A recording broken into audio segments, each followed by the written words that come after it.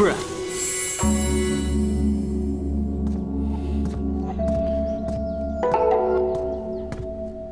你要干什么？我觉得这个东西会给我们带来厄运，我想处理掉它。厄运？你向来不信这些的。我看这东西和我有缘，不如留下吧。不可以。你怎么了？怎么这么反常啊？反常的是你，你一向都依着我的，还说我做什么都可以。怎么我今天就想处理一个讨厌的东西，你就拦着我？你该不会是信了那2个妖族的胡言乱语吧？你别信他们。这件事情，我必须要弄清楚。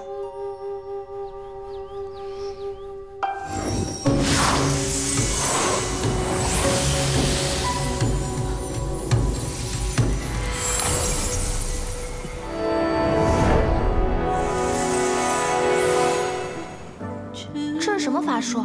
这是日冕之术，源于太阳，是3界内最坚不可摧的防御之术。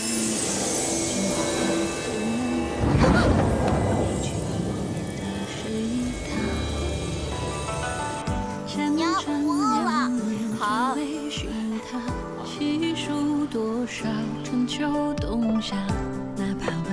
来，尝一尝。谢谢。怎么样？好看吗？好漂亮。我这个赤日神君必为爱。幼稚。难不成说赤日神君的神力就是拿来给别人变戏法的？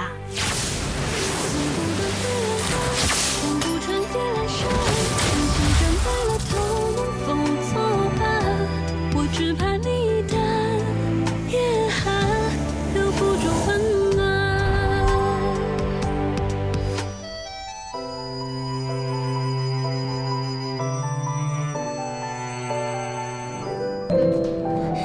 你知不知道自己在做什么？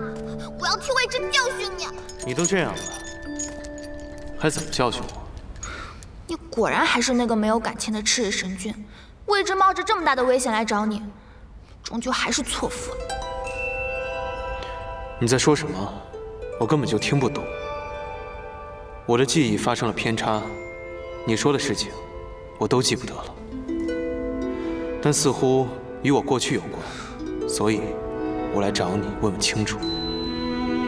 我姑且相信你还没有恢复记忆，那现在你给我听好了，你原本的身份呢是天界上的赤日神君。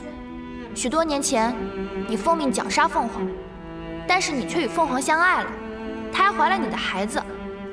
你们试图想要抵抗，可是终究抵抗不过，因此你也失去了关于她的一切记忆。凤凰在妖界昏迷了几10年，而你也坠入了魔界，杳无音信。魏之醒过来的第一件事情就是找你，他要是看到你身边有了别的女人，他得多伤心啊！按你的意思，魏之要找的丈夫是我了，可我怎么会完全记不得？什么？你见过魏之了？那你还要找个和他一模一样的女人干什么？从我有记忆起，魔后便一直陪在我身边。你堕入魔界的时候明明是一个人，哪有什么魔后陪你？不要再为自己的背叛找借口。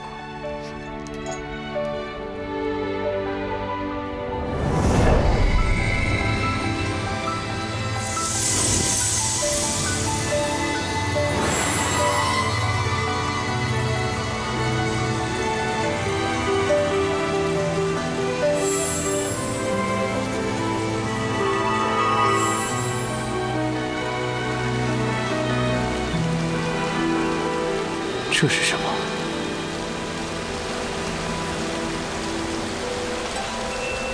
这又是哪儿？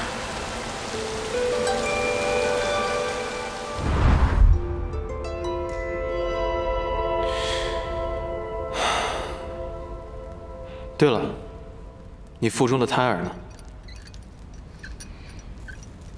被你的魔后抢走了。喂，你去哪儿啊？